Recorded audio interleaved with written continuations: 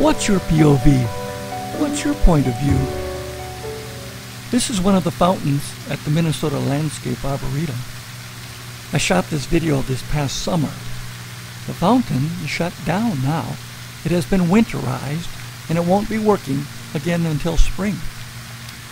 The Bible speaks about a fountain that never runs dry. It can never be shut off because it's the fountain of God's blessings. There are a number of scripture passages that speak about the living water flowing to us and through us because of the Holy Spirit. And many of these passages are prophetic words to the people of Israel. Listen to Jeremiah 2:13. Here God is talking about the people who have turned their backs on the Lord. Jeremiah 2:13. For my people have done two evil things. They have abandoned me, the fountain of living water, and they have dug for themselves cracked cisterns that can hold no water at all. Unquote.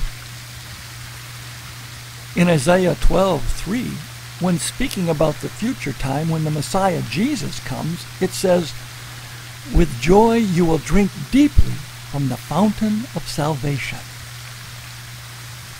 One more verse I want to share.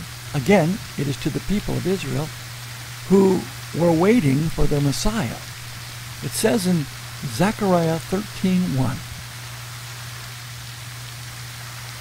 on the day a fountain will be opened for the dynasty of David and for the people of Jerusalem, a fountain to cleanse them from all their sins and impurity. So, give thanks to our fountainhead. Give thanks to the Father, Son, and Holy Spirit, who provide hope, salvation, cleansing, and filling. With joy, you will drink deeply from the fountain of salvation. That's how I see